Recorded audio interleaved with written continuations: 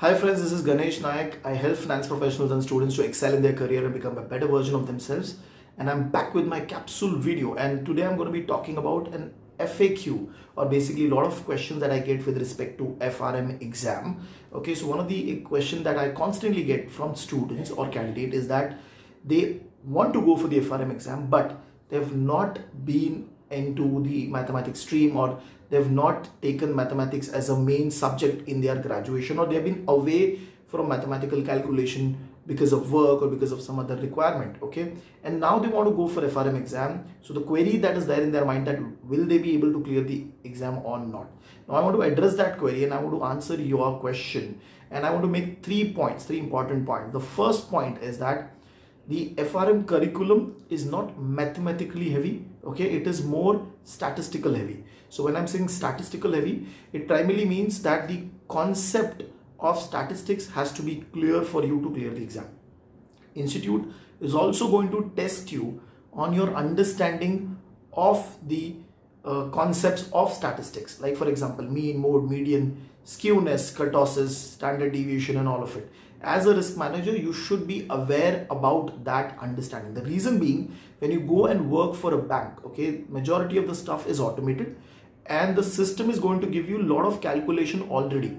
You as a risk manager is supposed to understand that concept, okay, and apply it in your qualitative assessment or the decision that you're going to be taking. That is the first point which I want to make. So do not be afraid. There is no high mathematics, there is no integration, there is no mathematical derivative over here. The primary book that we have, which focuses on, that is quantitative analysis, it is more on statistics.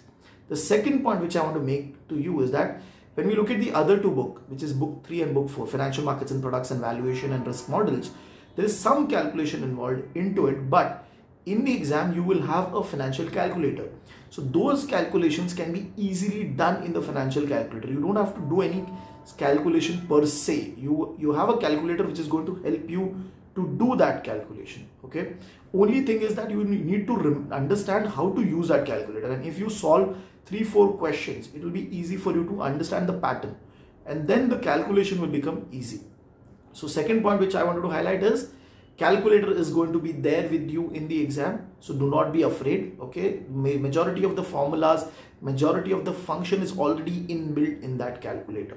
The third point which I want to make to those students is that the exam pattern which I have seen in the last two exams, okay, the May and July 2021 exam, it is now becoming more theory. That means they are testing you on the understanding and not on your ability to solve questions fast. Okay, so if you look at this part, this behavior, okay, out of 100 in the past two exams, I've seen around 72, 75, or in some cases 80 questions coming directly for theory, and the rest being from calculation or quant side. Even from your second book, which is the statistical book, okay, from that book also we saw majority of the theory questions coming. Okay, so the pattern of the exam, which is gradually moving towards more theory, more understanding, is also good news for students who feel that they cannot do mathematics. Okay, so these 3 points you should remember and go for the exam, register for the exam, and make your career better, enhance your career with the FRM certification. Thank you very much, guys.